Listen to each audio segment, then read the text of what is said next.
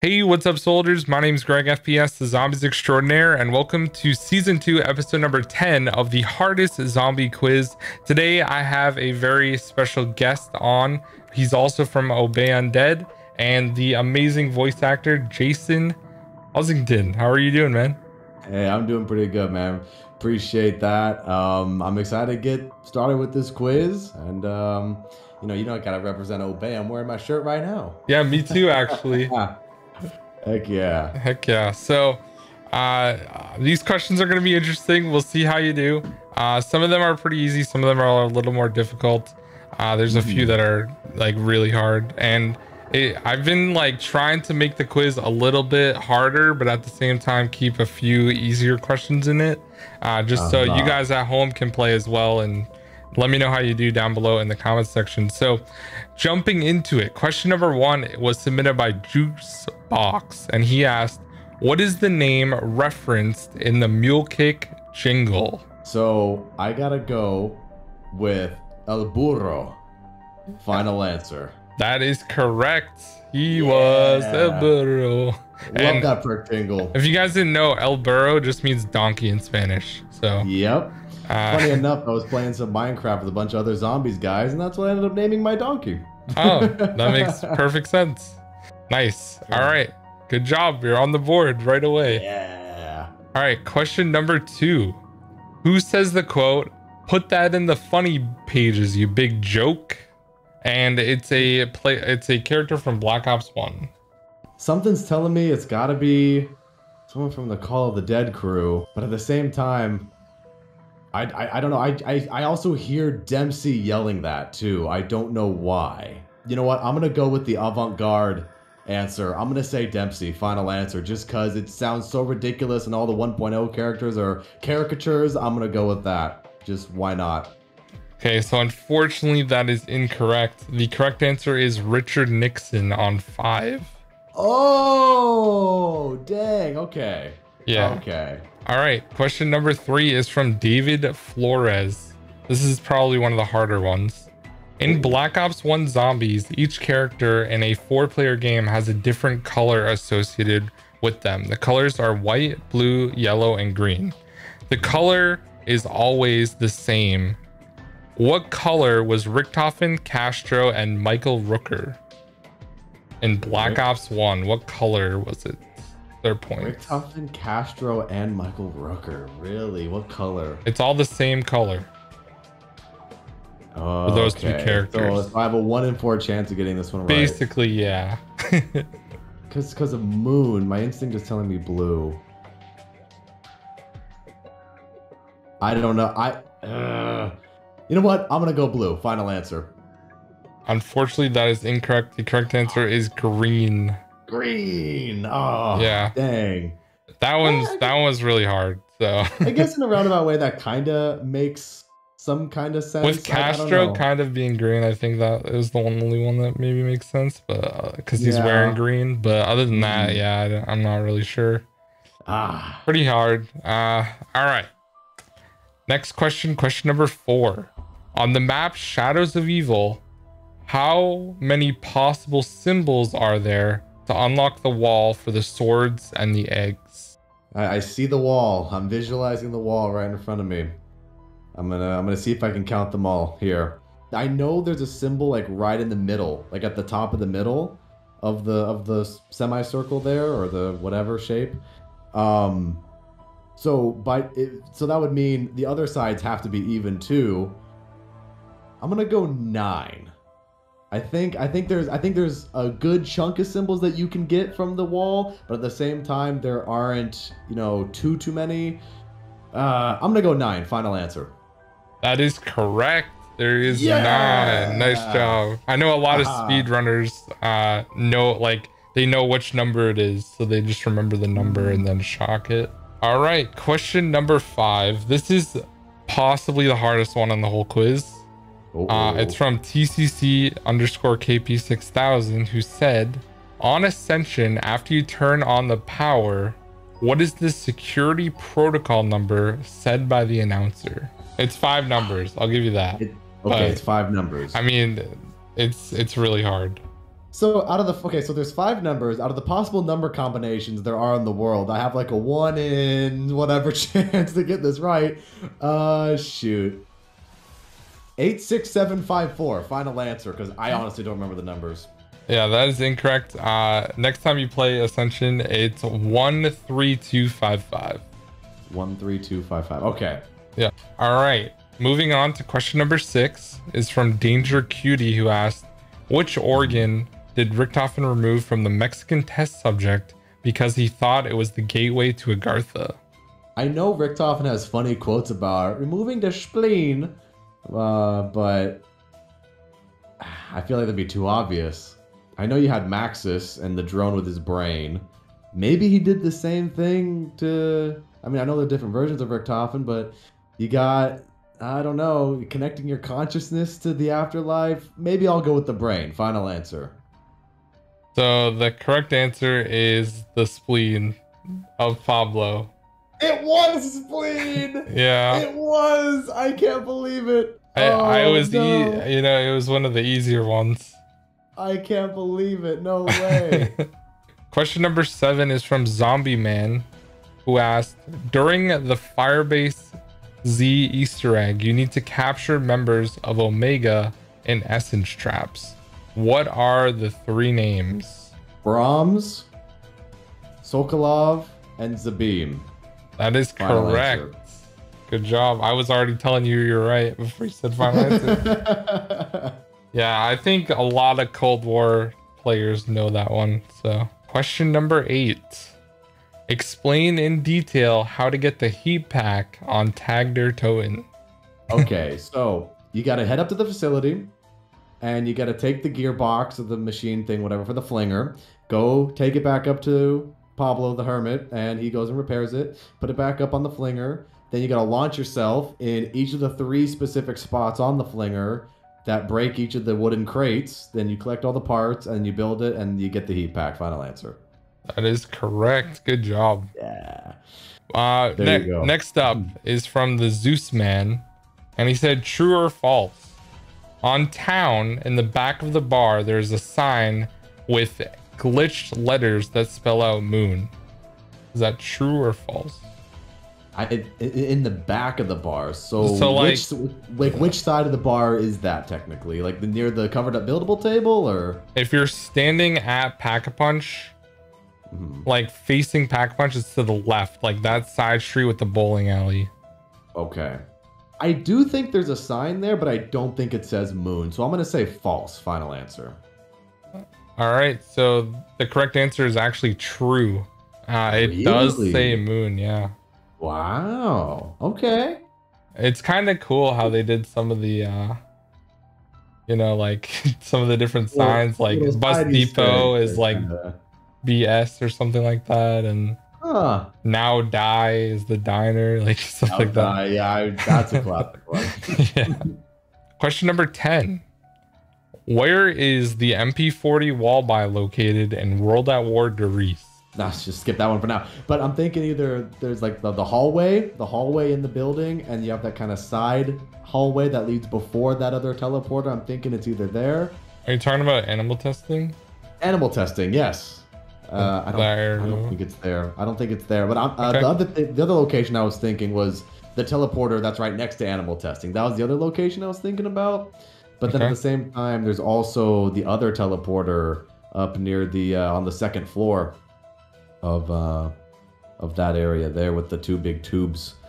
So I'm kind of going back and forth in my head between those 2 right now. I don't know. I'm gonna go with the teleporter near animal testing. I'm gonna go with what I was originally thinking. I'm gonna go with that. Final answer.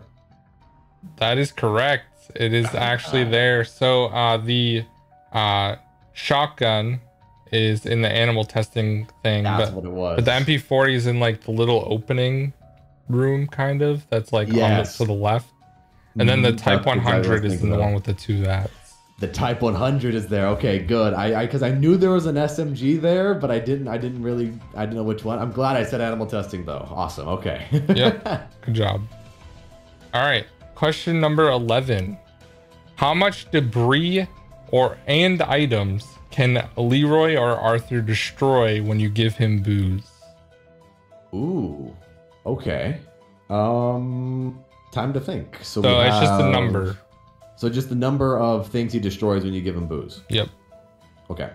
Let me think about that one. So we have Jug, we have the gunsmith, we have the pathway that leads to the other buildings, we have the fountain, the witch's house, Vulture's Aid, and the little side area for the Easter egg. So I'm counting 7. I think it's 7. Final answer.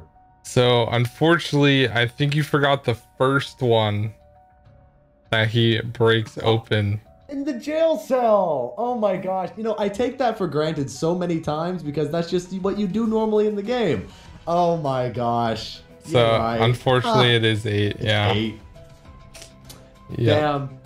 Damn.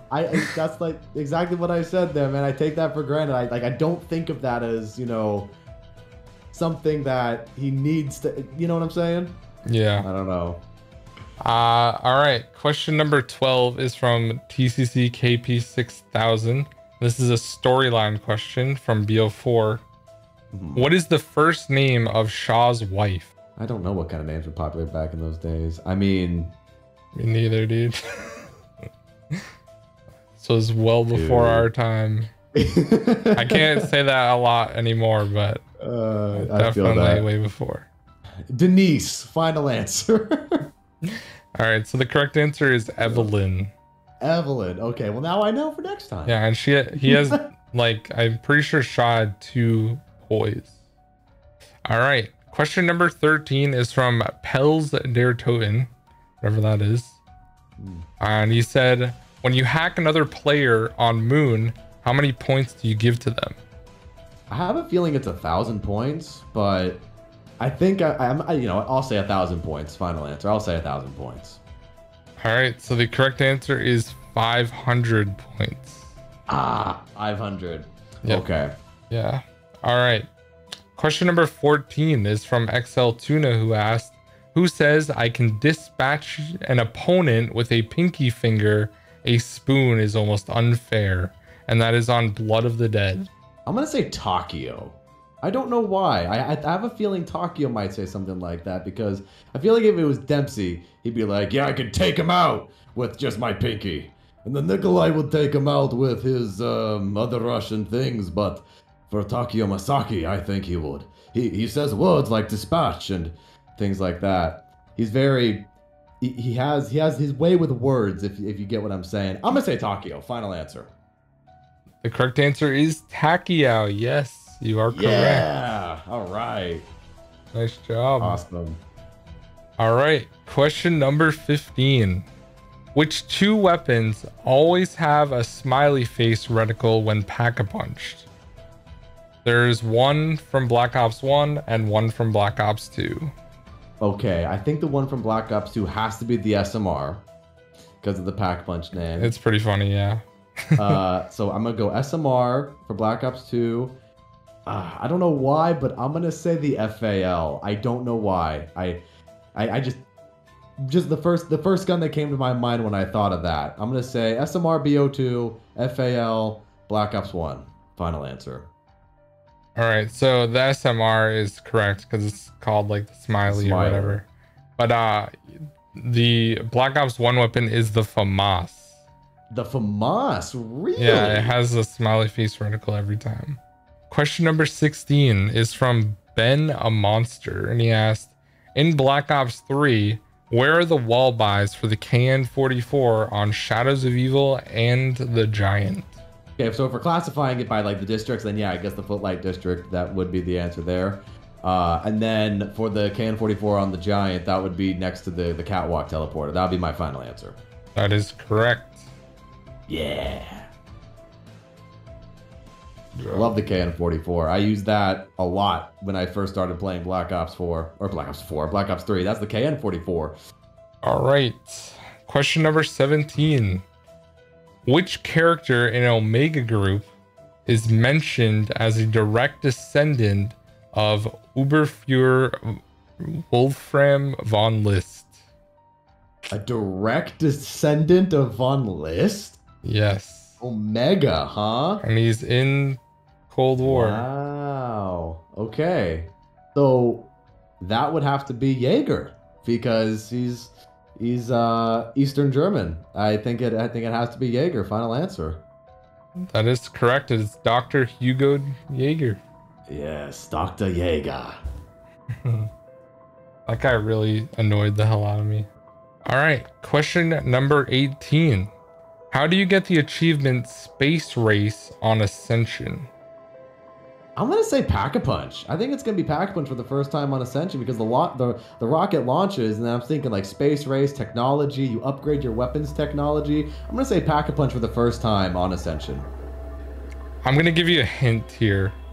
Oh, okay. It has to do with Pack-a-Punch, but you have to do it by a specific round. So I'll let you guess what round. Oh, round 7. I think it is. It's like kind of coming back to me now. It's like round 7 or round 8. It's like it's a single digit round. It's a single digit round. I need you to pick one. I'm gonna go 7. Okay, so it's Pack-a-Punch by round 8. It is 8. Yeah. I don't think I can give it to you, unfortunately. Yeah, no worries. Hey, I was one number off. You were really close, yeah. Yeah, as soon as you said that, my brain jogged my memory. I was like, oh yeah, that's right. There's like it's a single digit round. Yeah. Yeah, and the killing the monkey with a fire trap is Chimps on a Barbie. That's what it is. That's right. That's one of the funniest names, I think, for any achievement. Definitely. All right, question number 19. In order to get the free Winter's Howl on Classified, after you enter the 4 numbers, how many full rounds do you need to stay at Area 51? That is 3 rounds you have to stay at Area 51. Final answer. That is correct. Yeah. Good job. You're doing really well. Hey, thank you.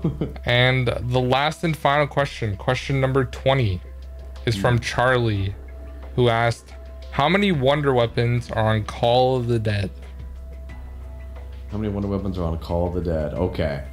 So we got the ray gun, the scavenger, the VR-11, and then if you want to count the Wonder WAW Death Machine power-up thing, we can count that. Are we counting that? Yes. Okay. So based off of that, also, do you consider monkey bombs wonder weapons too, or no? No, monkeys and matryoshkas would not count for this. Okay. So based off of that, I think I'm gonna have to say 4. Final answer.